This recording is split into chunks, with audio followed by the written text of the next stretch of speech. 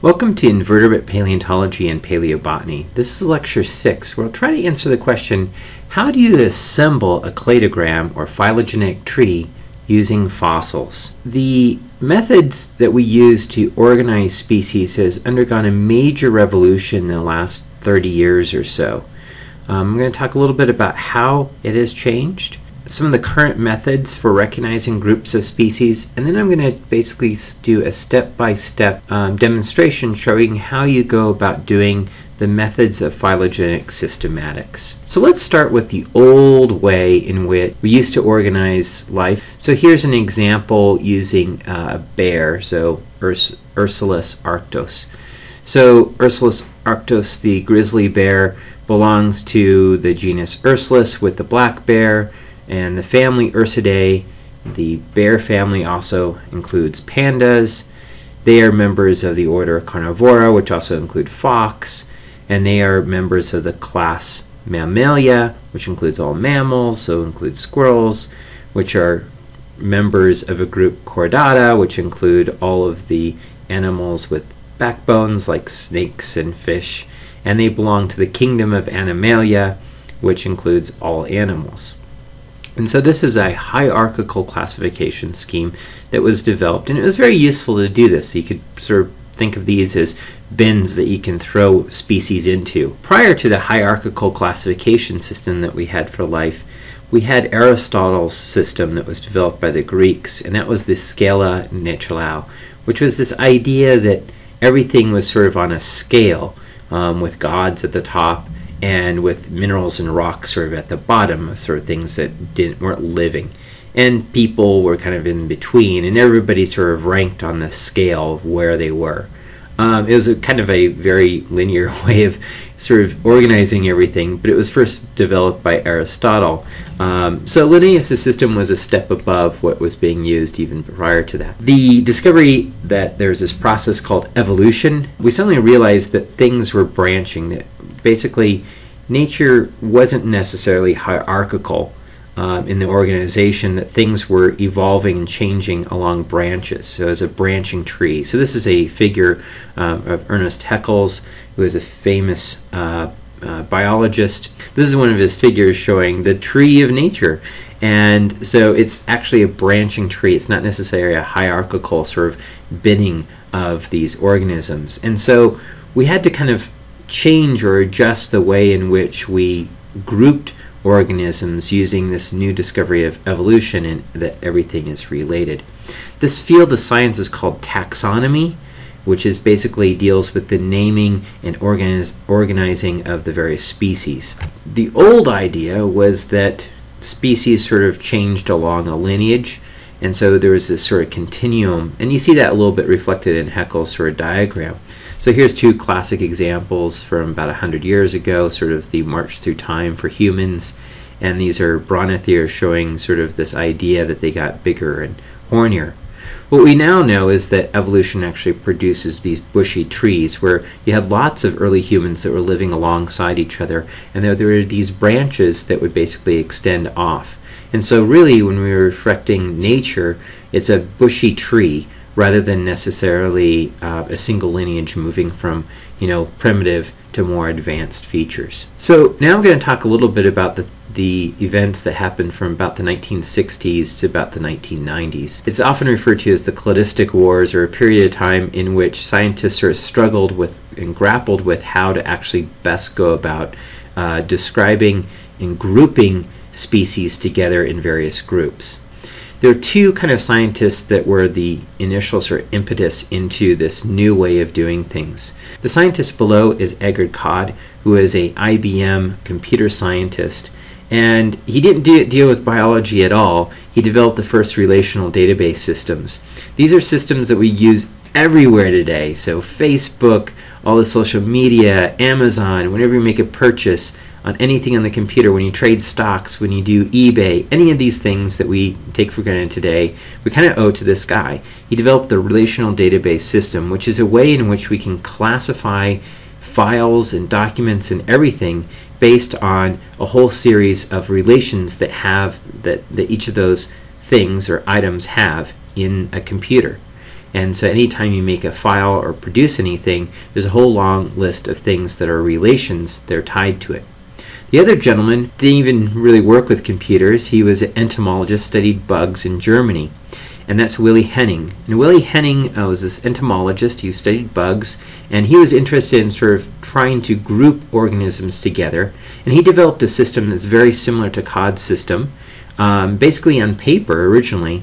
Published a very famous book. It got translated into English and sort of changed the way in which we organize species, and we use a relational system of organizing and ranking species. So let me talk a little bit about a relational classification.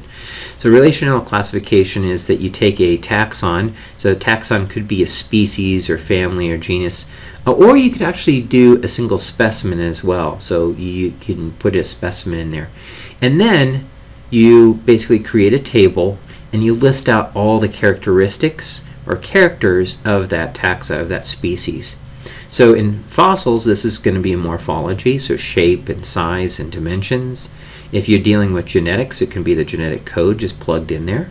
If you're dealing with file structures or something like that, it could be characteristics about that file. This way, when you can quickly search the data in these tables to produce things. So like if you want to do a search on all the animals that have giant horns, you could specify that and you would come up with that character and list all of those. These tables are called character matrices, or character matrix. And here's an example of one. Here we have characters, we have 10 characters, and then we have a list of taxa. These could be species, they could be specimens. Now, one of the things you'll notice with this character matrix is you see that there's zeros and ones.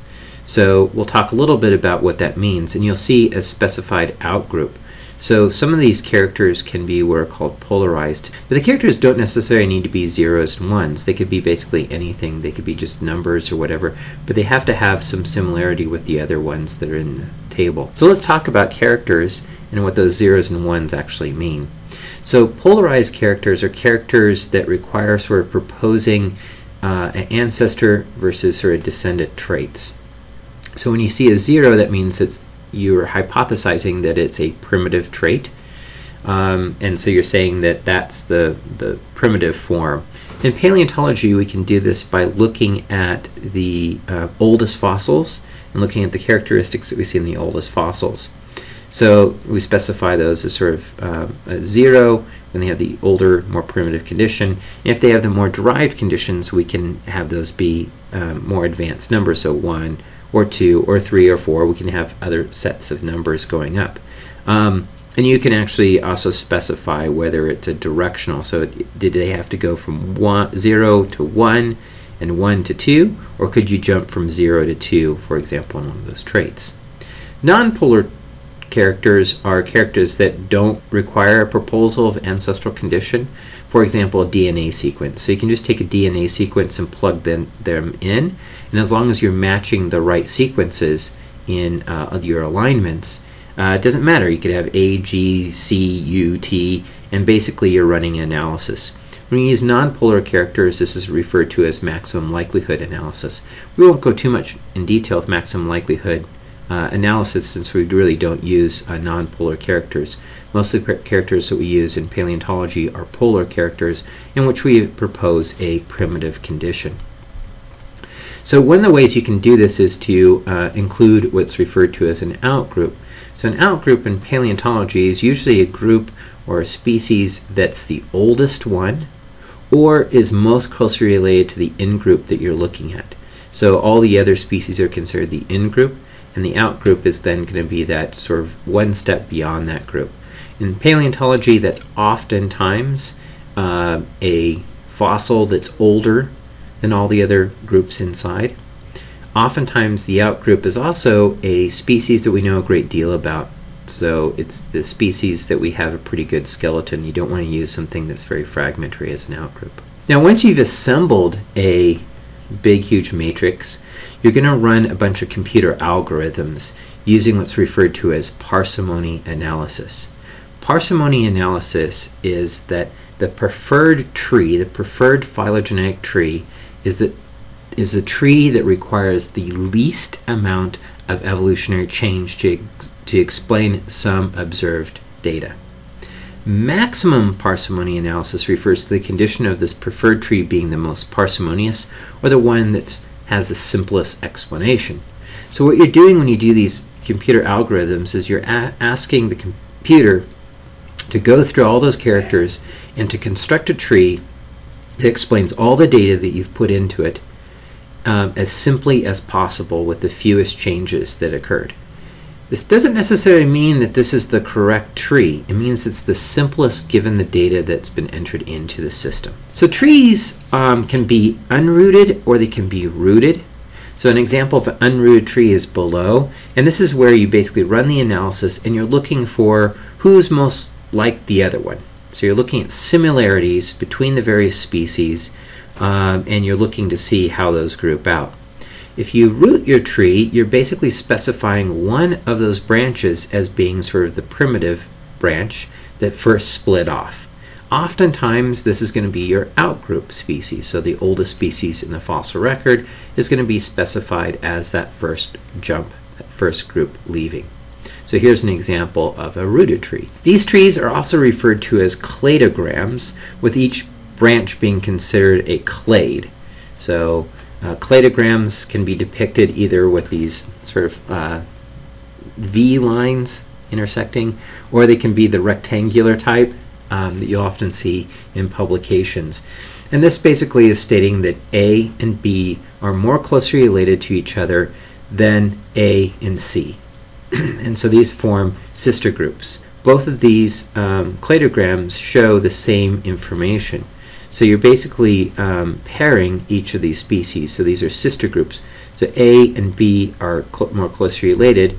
You can just turn around this clade here, and B and A being most closely related means the same thing as this cladogram, even though the order of the species on the top is different. And that's something that takes a little time to play around with understanding which trees are sort of synonymous and they're telling you the same information.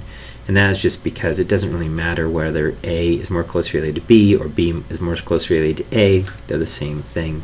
All right, so one of the things about phylogenetic systematics and these cladograms is some of the difficult terminology that we have to get through in describing these things. So let's talk about the first terminology, and that's synapomorphies. So synapomorphies are characters that are derived, so they're those ones, and they're shared between multiple species. So a synapomorphy are basically shared derived characteristics. An apomorphy is basically a new feature that's not necessarily shared. So when we name new species, oftentimes we're looking for an apomorphy. So we're looking for some new feature that's completely different than all the other ones. So when we do cladistics and create these trees, we're actually looking for synapomorphies, so new features that are shared between various species. Synplesiomorphies are characters that are primitive and shared between multiple species. So what's referred to as a plesiomorphy is an old feature. So this might be a feature that's found in the primitive outgroup that you're looking at. So here's another diagram showing the differences between synplesiomorphy and synapomorphy. So this is sort of from Wikipedia showing the transition of various characters. So we have A evolves into AC, picks up a new trait. So that new trait, C, is an apomorphy. It's a new trait, but at that point it's not shared with anybody. But then AC splits, and now we have AC and ACD and ACE. So that C now is a synapomorphy because it's shared between more than one species. So B would actually be considered a new apomorphy in this case up there. So the A condition, that A characteristic, is a synplesiomorphy because it's ancestral. So it's found in all the groups and it's shared and it's ancestral. The A is sort of considered an ancestral trait. It's not necessarily a new trait, so it's a plesiomorphy. So what we're looking for when we're grouping these things is synapomorphies. So derived characteristics that are shared between groups. Now there's 3 different types of groupings we can do with cladograms. Let's take a look at each one. The first one is a monophyletic group, and that's the one that's shaded in yellow there. This is a group that includes all descendants from a common ancestor.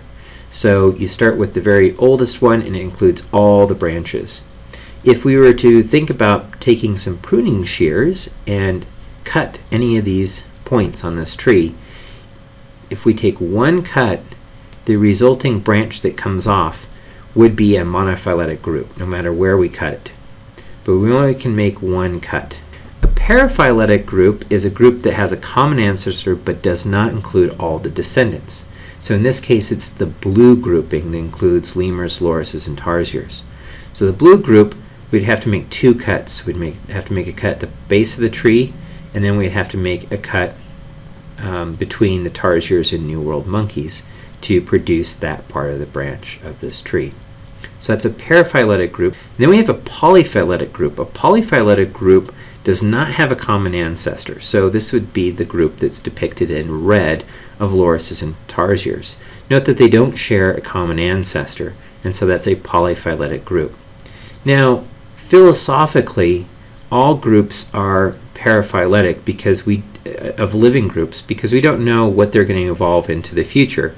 And so we have to think of this without a time axis. So this is one of the things we'll talk a little bit about paleontology, is that cladistics doesn't have a time axis. We're just looking at similarities between organisms. So this can make it a little bit problematic because many of the fossil groups are paraphyletic, because oftentimes we don't include some of the living creatures or the creatures from different time periods. So the only sort of true groups that everybody recognizes are monophyletic groups.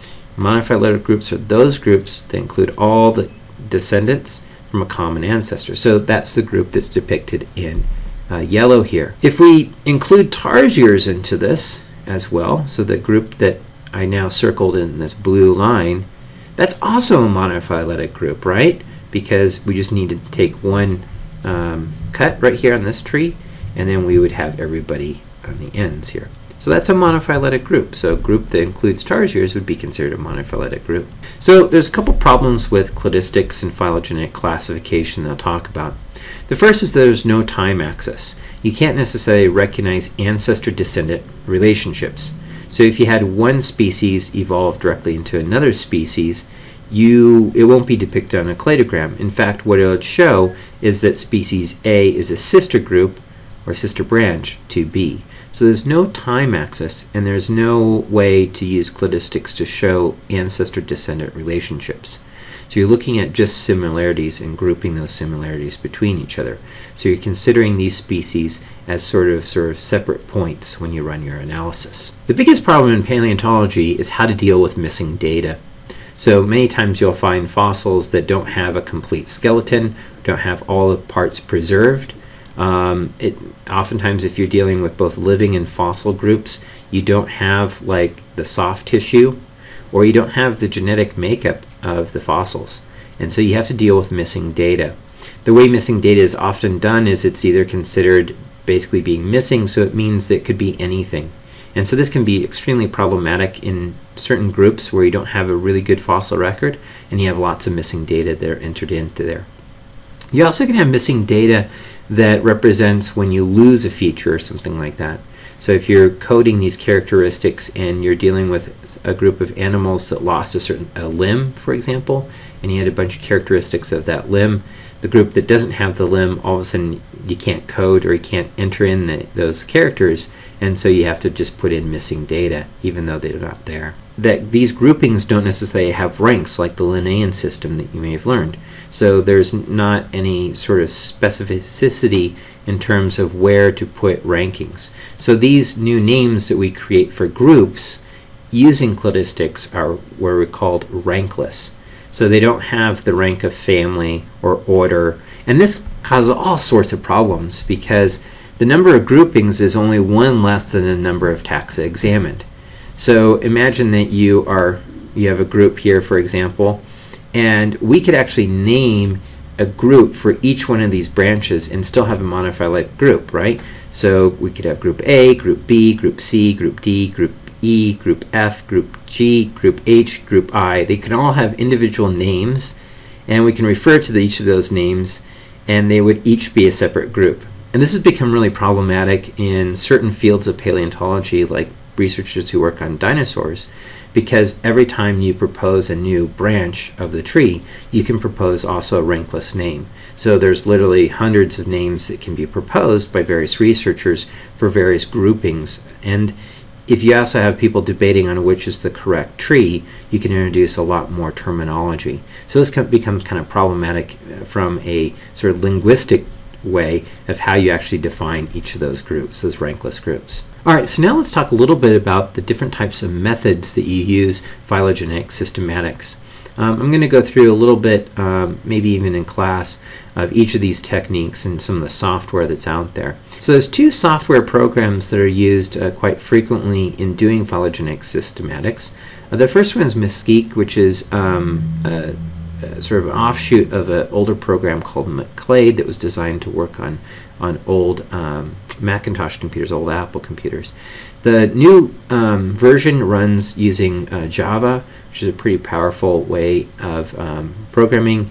It's open source, so it's free. You can run it on any sort of computer that runs Java. So, you know, Linux. You could probably even run it on an iPad, for example. The other computer program is Palp. It hasn't been as updated as frequently. It costs some money to order it. It's actually fairly powerful. It's been used quite a bit, but it's being kind of phased out. There's not much interest in pursuing it, but it runs on Windows machines and it does pretty good. It's programmed in C++, and it does pretty good. It has a really good algorithm search associated with it, but it has a command line interface. It's a little tricky to learn. There's lots of other software developed through bioinformatics that's out there, so these probably are the ones we use mostly in paleontology. One of the ones that I use more recently instead of Palp is TNT, which is Tree Analysis Using New Technology, which is a program that runs on Windows, Linux, and Mac OS, and you can download it for free as well. The one caveat is it doesn't use the same files as Mesquite, which uses Nexus files. It uses TNT files, so you have to go through and manually edit your files that you produce so you can run through TNT for your search algorithms. TNT is actually a really cool program because it can run these algorithms really, really fast with really big and large character matrices. All right, so let's do it. Let's do it. Let's go out and do a tree. We're going to do a really simple tree. We're going to just look at 4 trilobites. We're going to see who is most closely related to who. So let's do it. Let's put it together.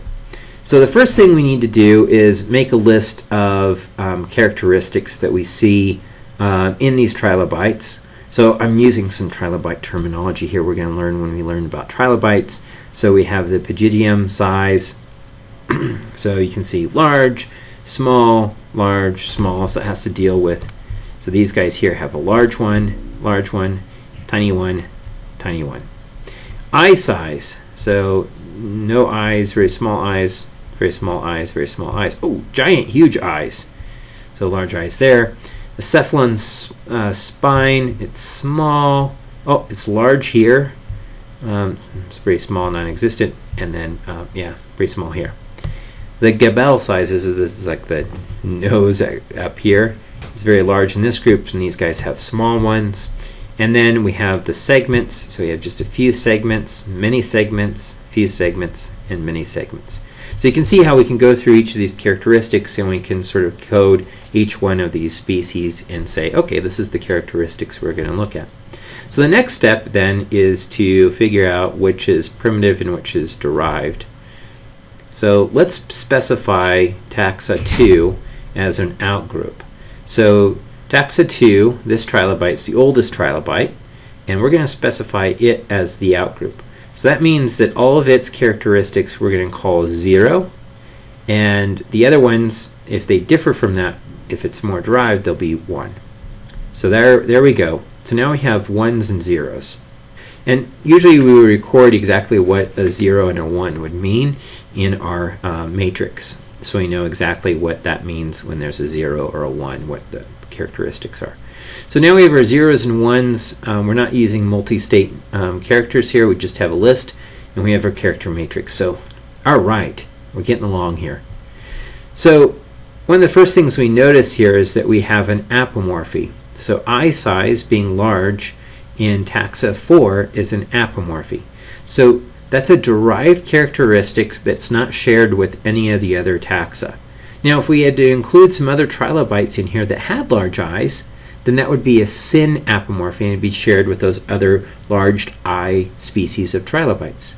So apomorphies, if we ran this, is not going to reveal any extra information. So it's not going to be very useful for determining sister group relationships. But we'll leave it in there for now. But we do have lots of examples of syn apomorphies. So if we look at the segments, we notice that 2 of these trilobites have reduced number of segments, and that is a syn apomorphy because it's shared between 2, and it's a derived characteristic that differs from our outgroup. So there we have a syn apomorphy. All right, so once we do this, we download Mesquite, and we have our data. So we have taxon 1, 2, 3, 4, and we have our characters that we've listed, and then we can go in and put in the numbers 0 or 1, and we can specify what those characters are. So here we go. Here's a really simple, great example of a character matrix in Mesquite. And now we can use the software to start searching for the tree, the right tree. All right. So we run the analysis. This could be running Mesquite or Palp or TNT. We run the search algorithm, and it spits out the trees. And when it spits out the trees, it's going to try to minimize the tree length. So when it ran its algorithm, it spit out 5 trees of equal length. So let's talk a little bit about what a length of a tree actually means. Alright, so this is one of those 5 trees that were spit out by the analysis. So it ran its search algorithm, and this is one of 5 trees. So let's go through and look at each of the characteristics and count the number of changes that we see on the cladogram. So the first one here is pygidium size. And you can see here I put it as red.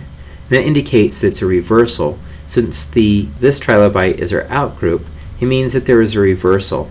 So this tree is arguing that the pygidium was very large. And then in one group, it actually reversed back to the primitive condition. So you can see here we have one change. Let's look at the next character. Here we have eye size. Eye size is an apomorphy, so it's found in only one group, so that counts as one change there. Let's look at gabella size. So again, this is found in that one group. There's one change. So the primitive ancestor, according to this tree, had a small or non-existent gabella. Now let's look at cephalon spine. So this is the one with the long cephalon spine. This was a primitive characteristic, but this tree is arguing that this characteristic is actually probably derived and that it evolved a second time, so it's in red. So the other thing we can look at is the number of segments. This is considered a primitive trait. So this tree is arguing that no, it probably is actually a derived trait. We may have mischaracterized the polarity of it, and that in fact we have a change here. So going through, we have 5 transitions. Let's look at another tree. So here's another tree, and I've just numbered here where we see the changes. So in this tree, for example, the pygidium size evolved once, here and here. So there's one change there. The eye size changed there. The cephalon spine changed there. It's kind of a reversal there. The gabella changed here, and then 5 the segments changed here, so supporting a tree like this. And this tree also has a length of 5. Alright, now we have to figure out which tree is the right tree. So the analysis found that there are 5 trees of equal length. All have an equal chance of being correct. Now if we were to encounter this, especially with this very small and tiny character matrix, we probably want to go out there and find some more characteristics. Maybe we want to add more taxa into this study and then rerun the analysis to reduce that number of trees. So we might run, add more trilobites and add some more characters, maybe add 50 characters and add as many as we can and rerun the analysis and see what happens. One of the things that can happen though is that you run that analysis and you still have more than one tree at the end. So you have multiple most parsimonious trees of equal length. In that case, you might want to construct a consensus tree. A consensus tree basically takes the trees that are produced, and any of the branches that are in conflict, you break those branches and form what's called a polytomy. So here's a tree in which you have a polytomy. So polytomy means that these species at these ends of the branches here, results of the analysis were unable to confirm whether one group was more closely related to another group. So you have a polytomy. Sometimes you might want to do a consensus tree on a 50% or majority rule. In that case, that the majority of trees support a certain type of feature. So oftentimes in publications you will see a consensus tree published rather than all 50 trees if there were 50 trees that were found in the analysis. So here's some important things to consider when you're doing a phylogenetic analysis using fossils. First, a cladogram is only as good as its character selection. When you're making selections of what characters to include in your matrix, be very careful. You don't want to include ontological changes or differences. You don't want to include sexual dimorphism, those types of changes, pathologies, or even life histories. So if you have wear surfaces on the fossils, or whether fossils might be not well preserved in certain features, or they're completely arbitrary or very minute characters, you might want to avoid those. So pick very important characters that have some sort of functional meaning or constraint in the organism and are actually very support various groupings of organisms in your analysis. The other thing you want to do is select a wide diversity of character types. Some of these characters that you're going to include are going to be related to a particular habitat or niche, maybe the diet, mode of locomotion, and really have little to do with evolutionary history. When you add new characters into your character matrix, you can actually increase whether you're going to find the true tree or not, but you can also increase confusion. So when you add new characters, you want to make sure that the characters are not necessarily related to the other characters that you put in there. So you want to be very careful when you add characters that you're not just sort of loading it in terms of one or part of the anatomy of the animal that you're putting these characters in for. Another important thing to consider is that each character is considered equally, so with equal weight. Now you can weigh characters in a character matrix, but this is oftentimes very difficult to justify to peers when you go to publish it. You're saying, why is this character weighted 2 versus this character in the elbow that's 1? The important thing to consider, though, is that the garbage you put in is going to be the garbage you put out. So if you're picking very arbitrary characteristics to put into the matrix, you're going to get a really messy and not very clear output when you run your output. So be very careful. Take a lot of time in considering which characters to put in and which characters to leave out. Phylogenetic systematics is now the standard. It used to be in that period from the 1960s to the mid-1990s, there were holdouts of people who didn't do phylogenetic systematics. Nowadays, pretty much most of the journals out there require that you put in a phylogenetic systematics analysis when you are publishing a paper, especially publishing a paper on a new species. So I wanted to recommend a couple books if you're interested in phylogenetic systematics and learning a little bit more about it. One book that I highly recommend is Cladistics, the Theory and Practice of Parsimony Analysis. This is published a number of years ago. It's kind of in the mid-90s, but it's a great book in just sort of the nuts and bolts of phylogenetics and going through some of the simple ways of doing it. There are a lot of books on bioinformatics and building phylogenetic trees out there, but most of those are catered toward people that work with genetics and DNA. Another thing to check out is the Willie Henning Society, which publishes the journal Cladistics, and check out their website. You can also find links to TNT off their website too if you're interested in that. Thank you for watching. This is a part of a lecture series of a course at Utah State University, and if you're interested in enrolling in a course at Utah State University in paleontology and geology, you should check out the department website at geology.usu.edu. And if you're interested in who I am and the research that I do, you should check out my website at benjamin-berger.org. Thank you.